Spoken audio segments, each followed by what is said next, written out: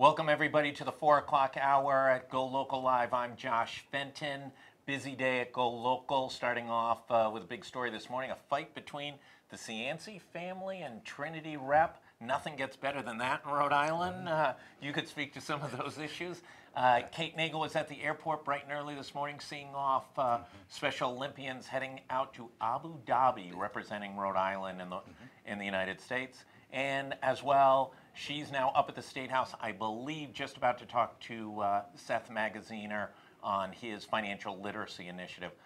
John Simmons is here, head of RIPEC, Rhode Island Public Expenditure Council. He's got a new report out on the state of education and some guidance on that. We've got some education issues here in Rhode Island. I think we do. If you look at it, we have a convergence of a commissioner who is indicating that he's leaving. We have a superintendent in Providence who is leaving. We have the RICAS tests, which have shown that we are way underperforming versus our neighbor to the north, Massachusetts. A lot of these issues that becomes education is much more important as we look at Rhode Island now and in the future. So education is really, I don't want to use the word, the typical one of crossroads, but we are at that point where we needed to take a step back and look at where we are and what do we need to do next to improve the education system in Rhode Island. Why are we in this situation? You work for the city of Providence. I was on the city council both 1,000 years ago. You know, the old adage was, we can't fix this overnight. We didn't get here in one day. It's going to take us years. We're at the same place we were 25 years ago. The only difference is states like Massachusetts have figured this out. Their economy is exploding. It's not only exploding, but it's creating long-term growth opportunities and high wages. We're so dependent on, you know, Payless Shoes closes 10 stores and we lose 200 workers. Well, it's a great question, and so what we looked at was said, why are we where we are, and what are we not doing? We looked at Massachusetts as one of the best, if not the best, education system in the country. It's ranked high in the international range. Other states have looked at Mass. We looked at Mass, and then we tried to look at underlying research on what are they doing versus what we're doing. So our report really went into what they're doing in Massachusetts versus what we've been doing. We have been more piecemeal in our approach to reforming education. Massachusetts 15 plus years ago sat back and said, we want a game plan. It was structured, it's been stayed with for the 15 years. They have a high stakes testing, they've stayed that course, they have a curriculum, and they have high standards. The assessment is quite good, it's quite thorough. We have not done that. We have slowly over time, taken, well, we want the same standards that they have. We want now the same test or assessment that they have. And so we're now looking at ourselves much clearer, and this is the first year with the RICAS test in Rhode Island versus the Massachusetts one that we can compare ourselves. And it's ugly. And it's ugly. It's not.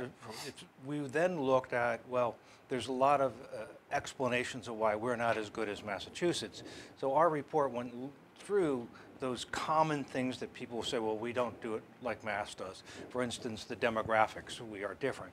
Well, we looked at districts where there are similar demographics, and they still outperform us by about 40 to 50% better. We're at 60. They're at 60 plus. We're at 30 in the range of performance or proficiency. We looked at funding, and we're about the same amount. We've been higher than Massachusetts over a number of years. Last year or so, we've been a little under them. We looked at some of the other social determinants about college degrees for parents. They have more parents that have college degrees than we do, but that does not explain the marked difference between the two. Listen, they have Lowell, Lawrence, Fall River, New Bedford. Those cities are doing substantially better than some of our suburbs. Yes. In our suburbs, our best school districts are still, you know, nowhere near. They're still 20 points out of 50% worse than the ones in Massachusetts, comparable ones, even some that have a higher demographic need than we do here. So we don't have a system in Rhode Island that competes or compares with Massachusetts. So that was your report looks at governance and breaks down two important issues.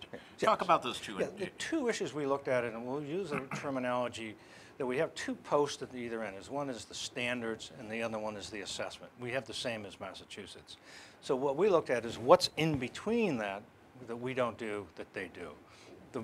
first one that comes out, and we'll use curriculum frameworks and curriculum. It's the scope and sequence of what you teach, when you teach it, to what depth you teach it. They have a curriculum framework that's uniform throughout the state. They have curriculums that are approved for their quality and what we refer to as alignment. So a simple explanation is when you're teaching a course, you have to have a test that comes back. If you don't teach that subject matter when you get to the test, it's hard for the student to be it. Or do you teach it to the level when you want it? That's the scope and sequence. That's what they do in Massachusetts. We do not. They also have all the materials, support materials for teachers and others that say, okay, here's the exam or test that I would give on World War II. Here's the materials, the instructional materials, books, lesson plans that are all provided that are aligned with the assessment and standards. We don't do that. So this is a great point. Critics say, well, you're teaching to the test, so blah, blah, blah. And as if the test is then degraded. Isn't it the smart thing? I mean, when you get to college, you don't learn everything about a subject. You learn what the professor wants you to know about the subject, and then are able to make some level of analysis. There's substantial enough research. If you don't have a curriculum that is aligned, then you're teaching people subject matters that they'll never be tested. If you don't, you have to take the concept of the assessment. Right. The assessment is testing. It's assessing where the student is versus what you want them to know. It's not teaching to the test. It is assuming that this is the level of knowledge we want you to have at the time that we think it's appropriate. That assessment does it. So the assessment measures it.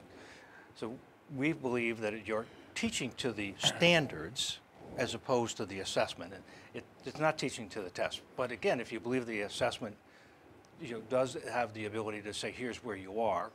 And the MCAS test and the RIPEC test, one of the best parts of that, using it now, is there is a documents or material in it that goes back to every student that says, okay, here's where you're short, here's what you need to do, which we don't Talk about the other governance issue. Yeah, I just want to finish on the other one. Sure. The other one is professional development. And here's where we don't have any in Rhode Island as well, is anywhere related. The professional development in Mass is actually related to the curriculum, the standards, in the assessment. So we teach the teachers what they should be doing, how they should be doing it, and support them. We don't do that in Rhode Island. So if you take that curriculum and you add all of the features of it, the support services, et cetera, we don't do that.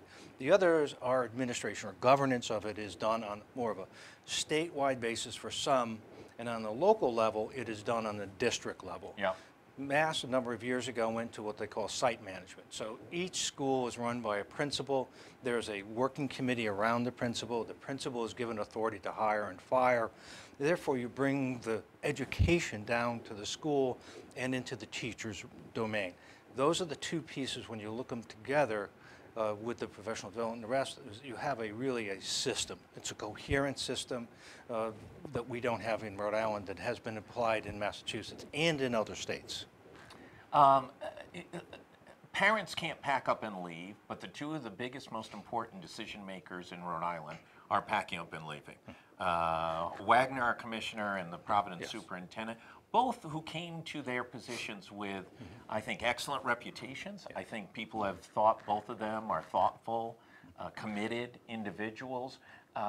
If you go and look at the governor's inauguration, the governor's state of the state, and the governor's budget, you don't see a big emphasis on the improvement of K through 12. You see early childhood education, and you also see Rhode Island Promise. But on the K through 12, which some have said, listen, we need to call out the National Guard on this thing, why aren't we seeing a cohesive movement towards reforming education across the board? There's more of that today. As a matter of fact, the Board of I guess it's the Council on Elementary and Secondary Education met last night.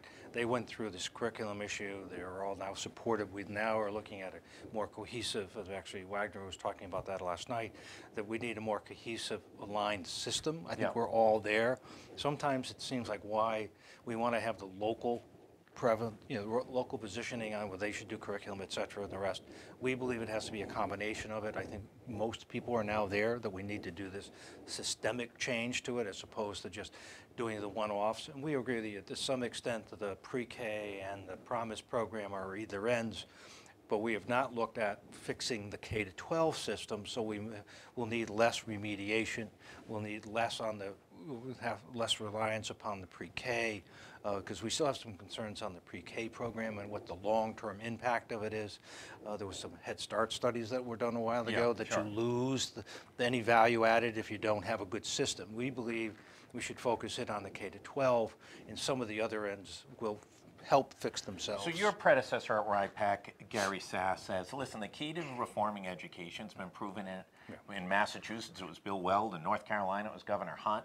It takes leadership from the top position, Khrushchevian with their shoe banging on the thing, saying, we've got to fix this. And in Massachusetts, what's the lesson? The lesson was Bulger plus Weld plus Finneran were all committed, all kind of intellectual snobs in a way. Finneran writes for GoLocal, as you probably know. I've heard that, yes. And all three of them were, regardless of their difference of party or philosophy on almost every other ideological issue, they were all committed to reforming school education. They weren't getting caught up in any other issue. Right now, we're talking about almost any other issue other than schools up at the State House. Yeah, there are many other issues on a national level that are now coming down to the state level for resolution, because we're not doing it at the federal level, so that more of the issues come to the state level. I would agree with you, having been in Massachusetts when the miracle occurred in Boston, we saw the really weight of the issue that were unacceptable to the way we're running education. Right. And a lot of parties got together. The business community was supportive of it and promoting the educational Unions system. joined in. Everybody had a stake in it. Yep. But we haven't gotten that way as of yet, because some people still think that our education system, we have quality local schools. Some people will believe that. We're saying is that we are not that of good quality. I think it's more of a high-pressured issue that we have to deal with Listen, right at now. Hope High School in Providence, Rhode Island, 7% of the kids are proficient in English, 1% are proficient in algebra, 2% are proficient in geometry. Okay? Stay home, watch TV all day. You probably have a higher percentage. I mean, watch Wheel of Fortune, you do better on math than you're doing right now. There's something fundamentally wrong with spending $17,000 a year on a student, taxpayers making the investment, you know, the families making the investment, and the education is just not taking place. We would agree. I mean, that's part of why we did this study on why Mass was better. We looked at other places, but why Mass is better. These are some of the structural pieces. It's not the end of the answer. It's not just do a new curriculum and we're done. We need to have the things we talked about. You're going to then need, as Mass and others do, the support services around it. We feel that that's the next wave of how do you support individuals, and people in the low-income communities have need of some more support. We are not doing that as well. We believe also the funding isn't the issue. You have to how it's redistributed. We're in the ball game on the We're in the funding. ballpark, so we need to do that. It's not the labor stuff, because when we looked at the labor statutes in the two states, their labor laws are even worse in the sense to some mind than the Rhode Island's. So what we're saying is that's not the issue either. They have the same strong unions. They're no weak there as well. No, so we have the issue, and I think we never would take, for instance, the education system as serious as necessary, and we haven't had. I don't think we've had the strong push to say we got to fix this. Is part of it expectation? You know, we can blame government, we can blame governors, we can blame commissioners, but part of it isn't a cultural issue of parents just are not engaged in demanding a higher quality education in a uniform structured way. Once those tests came out, I expected there would be some parent groups that emerge statewide demanding improvement, and we've seen goose egg. We've been underwhelmed, I think, with the reaction to it. That's why we were looking at the Mass system, waiting for the right test, because we knew that the test would not come out well. We still feel less of a really push to get it done.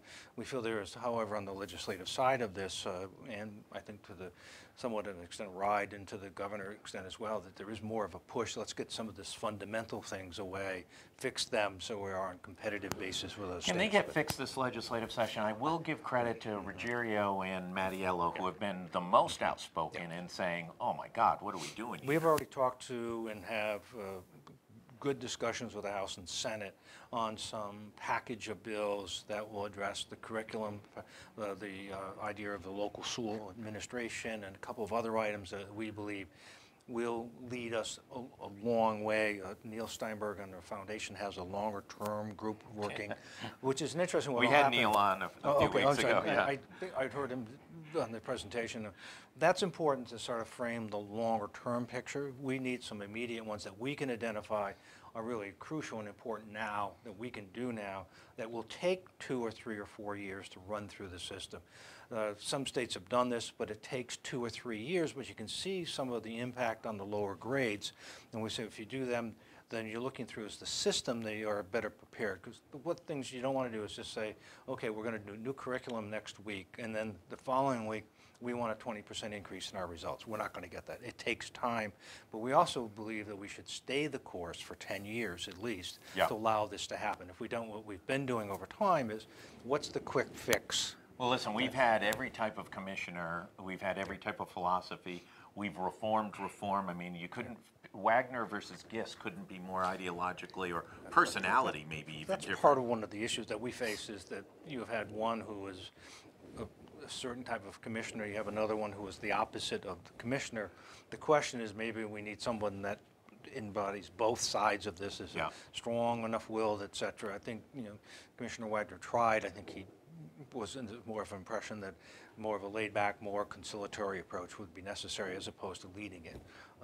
And we're looking now for who the next commissioner might be. But in the meantime, I think we still need to do these things. These are the best practices. These are the things that will actually have some impact and work for Rhode Island kids. And I agree with you. We need to do something now. We can't wait for another year or two or another generation. Yeah, absolutely. John Simmons, thank you so much for joining us. It's a pleasure. We'll have a full outline on the proposal from RIPEC and the structure of the from the report that they've just recently released. That'll be up and out on GoLocal tomorrow in detail. We're going to be back in about 5 minutes. We're going to take a hard stop right now. We'll be back in about 5 minutes with our next guest, and we'll be talking about entrepreneurship. I want to thank John Simmons from RIPEC and his good work on education, and we'll see you back in a few minutes. Thank you.